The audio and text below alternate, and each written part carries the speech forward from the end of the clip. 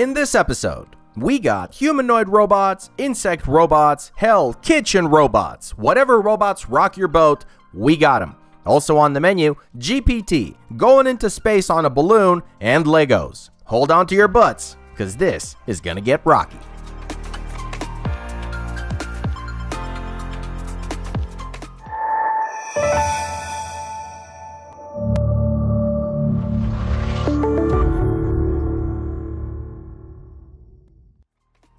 So Apptronik just struck a deal with GXO.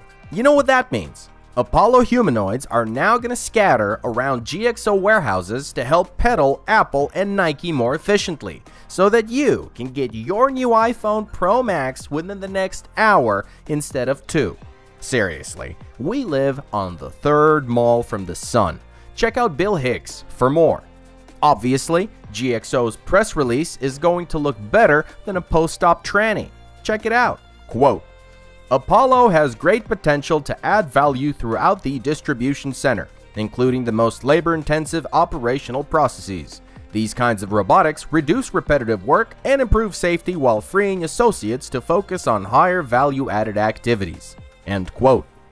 See, these are not minimum wage workers, they're associates. Well, these associates better learn dropshipping or OnlyFans or something, because here's the translation. We're gonna kick the dumbest ones out, while the smartest get to hang around and teach Apollo how to get things done.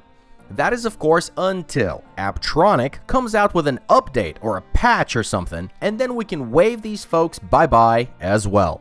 GXO has 130,000 employees, such a fat piece needs a trim, and Apollo is just one of several systems used by GXO. For example, Digit from Agility Robotics is also in the mix.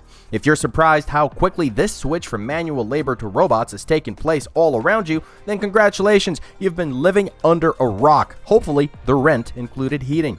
Apollo's near-human mechanics and range of motion are a result of more than a decade of work on humanoid robots. Just wait till they integrate NVIDIA's core robot learning model, Project Groot, into Apollo, and we are one step closer to Skynet. And we're not done. Actually, we're just getting started. Fourier, a company that decided to piggyback on Fourier transforms, got its GR-1 humanoid robot, which by the way is already in mass production, to see even better. They call it pure vision, but it has zero biblical connotations. Basically, they put 6 RGB cameras on a robot for a 360 view, and then got a neural network to process these images and then spit out a bird's eye layout for the robot.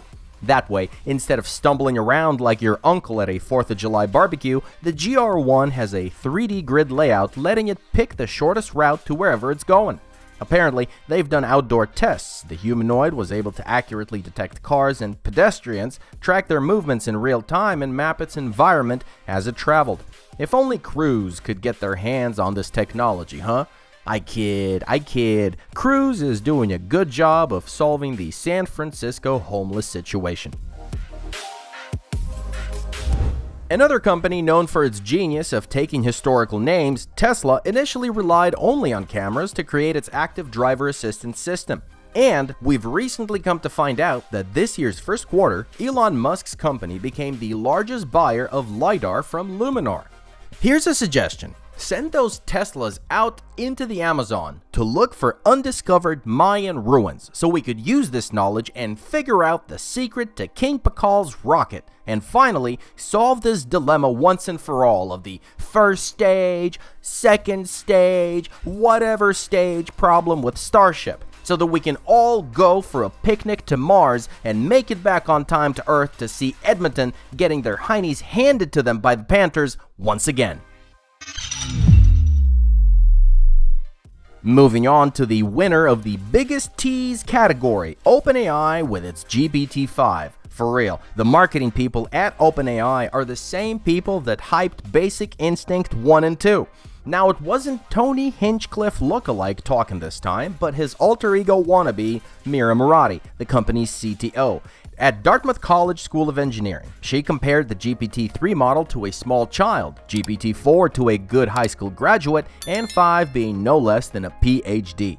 Speaking with so much candor, Murati did not mention all three in a classical Albanian manner, occasionally lying through their teeth and getting pretty hostile. She was also quite vague about the timeline of general AI, saying that it will probably take another year, maybe a year and a half. If you've ever read The Art of War by Lao Tzu or The Prince by Niccolo Machiavelli, you'd know these folks just playing us by giving us conflicting information, like Altman previously going on about GPT-5 and then boom, GPT-4o.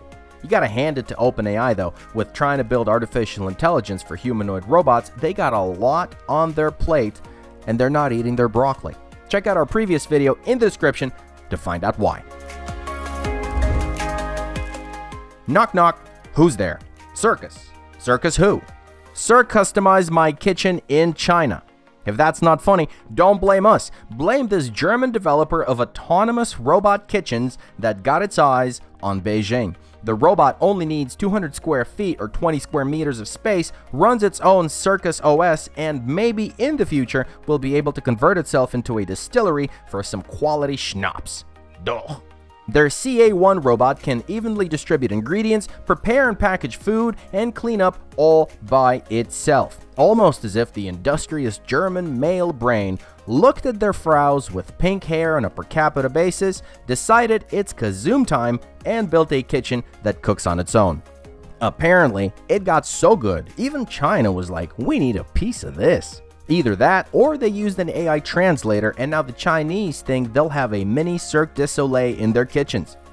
Whatever they're doing, the German company managed to sign a memo of intent with Beijing University, which has no legal recourse, but hey, if you get the Chinese to sign anything, that's a miracle in and of its own.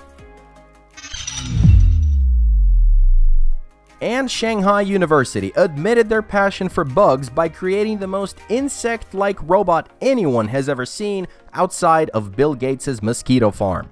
The JT Fly robot can crawl, take off horizontally, even off its back, fly, hover, and land. The device weighs a bit over an ounce or 35 grams and has a wingspan of 13 inches or 33 centimeters. JT Fly uses 4 wings simultaneously to fly at speeds of up to 16 feet or 5 meters per second and 6 legs to crawl at 1 foot or 0.3 meters per second. The robot has 8 minutes of flight and about 60 minutes of crawl time. This is more than enough to snitch on your neighbor and get a social rating boost.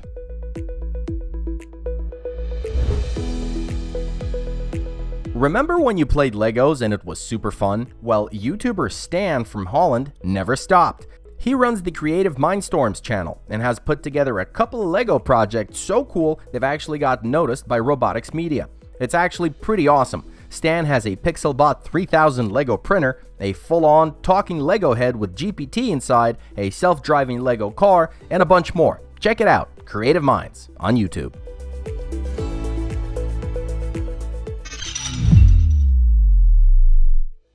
And if you've ever wanted to go to the stratosphere in a hot air balloon, then congratulations, you got nothing better to do, just like them rich dudes in that Titan. But lucky for you, Space Perspective suddenly got a competitor, also planning to send tourists to look at Earth without a fisheye lens. That's right, EOS-X Space says their capsule is almost ready. The 7-seat pressurized carbon fiber capsule is due to begin commercial flights from Seville and Abu Dhabi end of next year. Your butt will be caressed by ergonomic seats, eyes by panoramic windows, and in case you want to get lit 24 miles or 40 kilometers off the ground, there's an in-flight bar. The entire up and down should take about 5 hours and will cost you anywhere between 150 to 200,000 euro. Compare that to Space Perspective and their flat fee of 125,000 real money American dollars. Like this video if you did, subscribe to the channel, and check out our social media for more news from the world of high tech.